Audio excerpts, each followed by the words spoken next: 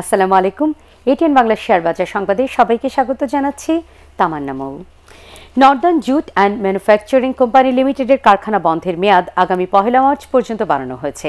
Bangladesh bank কোম্পানিটির সব bank হিসেব ফ্রিজ করার কারণে 22 থেকে 25 ফেব্রুয়ারি পর্যন্ত কারখানা বন্ধ রাখার ঘোষণা দিয়েছিল।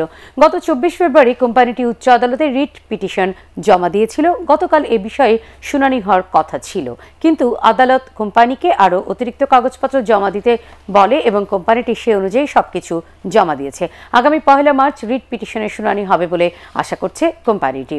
এ কারণে ওই দিন পর্যন্ত কারখানা বন্ধ রাখার সিদ্ধান্ত নিয়েছে কোম্পানিটির পরিচালনা পর্ষদ। ঢাকা স্টক এক্সচেঞ্জে আজ লেনদেনের 1 ঘন্টার মধ্যে বিক্রেতা উধাও হয়ে যায় সেন্ট্রাল ফার্মাসিউটিক্যালস লিমিটেডের শেয়ারে। এতে কোম্পানিটির শেয়ার হল্টেড হয়ে মূল্য স্পর্শ করে সার্কিট ব্রেকারে। বেলা 11:20 পর্যন্ত কোম্পানিটির স্ক্রিনে 22,70,949টি শেয়ার কেনার আবেদন থাকলেও বিক্রেতার ঘর শূন্য ছিল। এ সময় কোম্পানিটির শেয়ার সর্বশেষ 12 টাকা 60 পয়সা দরে লেনদেন হয়। গতকাল এই শেয়ারের সমাপনী দর ছিল 11 টাকা 50 পয়সা। শাহজিবাজার পাওয়ার কোম্পানি লিমিটেড SPCL এর সমাপ্ত হিসেব বছরের নগদ লভ্যাংশ বিনিয়োগকারীদের কাছে পাঠানো হয়েছে। 30 জুন 2019 সমাপ্ত হিসেব বছরে 28% নগদ ও 2% বোনাস সহ 30% লভ্যাংশ ঘোষণা করে কোম্পানিটির পরিচালনা পর্ষদ। ঘোষিত নগদ লভ্যাংশ BFTN এর মাধ্যমে বিনিয়োগকারীদের ব্যাংক হিসেবে পাঠিয়েছে কোম্পানিটি। এছাড়া ডিভিডেন্ড ওয়ারেন্টের মাধ্যমেও লভ্যাংশ বিতরণ করা হয়েছে।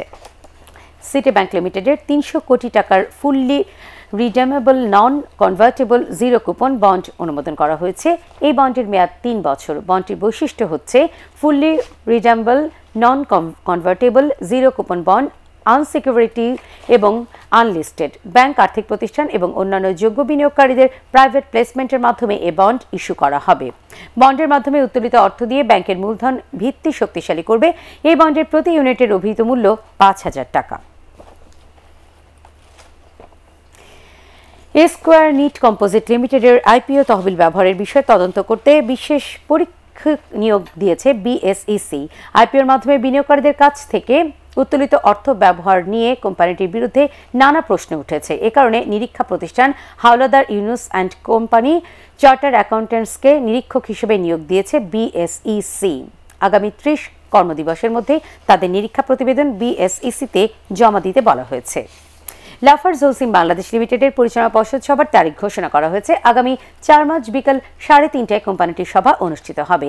সভায় 21 ডিসেম্বর 2019 সমাপ্ত অর্থবছরের নিরীক্ষিত আর্থিক প্রতিবেদন পর্যালোচনা করে শেয়ার হোল্ডারদের জন্য লভ্যাংশ ঘোষণা করা হতে পারে। আগের বছর কোম্পানিটি 10% নগদ লভ্যাংশ দিয়েছিল। এই ছিল এখনকার মতো। পরবর্তী সংবাদ দেখার আমন্ত্রণ। দর্শক, ATN বাংলা সংবাদ ইউটিউবে দেখতে ব্রাউজ করুন youtube/ATN Bangla News। আল্লাহ হাফেজ।